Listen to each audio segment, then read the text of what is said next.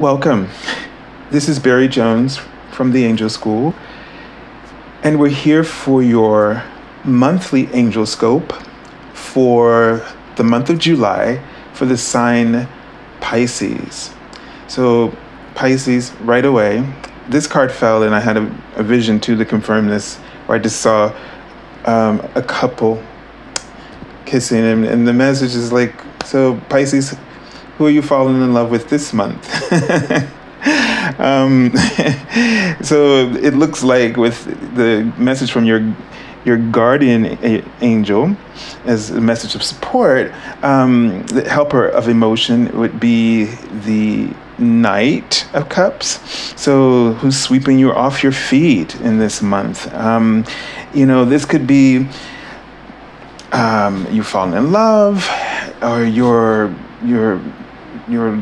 existing love is rekindled. It could be that you're falling in love with life or feeling really connected to life, to yourself, to your higher self, and that you just feel in alignment with everything. You feel the world is full of opportunities. I've seen these glass doors, sort of like bay window doors that open.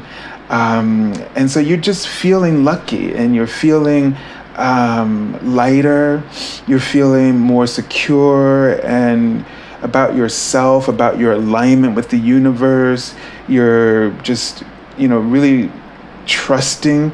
The writing teacher, and maybe you might, be sort of spiritual teacher. Maybe you're going to talk about angels or teach about angels, or you're feeling more connected with your angels. Maybe you feel inspired to pen or write a book, or just so many things here. But the idea is that you're falling in love with life and possibly with someone in this month. So let's take a look at, okay, so it's the Sun card, and it really just, Archangel Uriel is the archangel you're working with this month. It means the light of God. Gets those thoughts where you are just inspired, where you feel, if there's any kind of challenge, if you need help with studying or something, or planning something, really work with Archangel Uriel to kind of give you those ideas, to help just inspire your plans. There's something else I wanted to say too. Even giving you insights into people and relationships and how to manifest things. I'm seeing him right, so even if you need to reverse something, a situation, he can help you with that and give you that peaceful solution. He can help you register things differently, reframe things differently.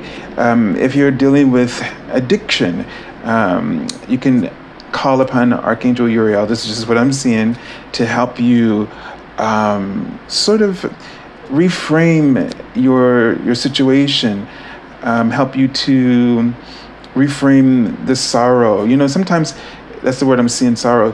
Sometimes the way we believe things occurred, maybe they were a little different than what you were seeing, and because you were only seeing it from your perspective and not the full version of the story, just yours, then sometimes you see things, and the pain that you're feeling is not necessarily all. I'm not trying to dismiss your side of it, but it just may not be what you thought. Okay, so it's just really important to, this energy is saying that there's just a fresh new start for you. You're feeling revitalized. Your energy is really just soaring, and you feel some of this Leo energy, so really creative, really inspired, and prosperous and happy. And, you know, if it's love that occurs for you, enjoy it. You know, trust what you're getting, face value here.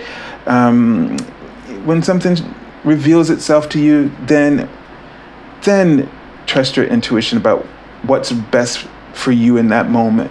But just don't worry at the beginning and start creating all these, you know, things that could go wrong.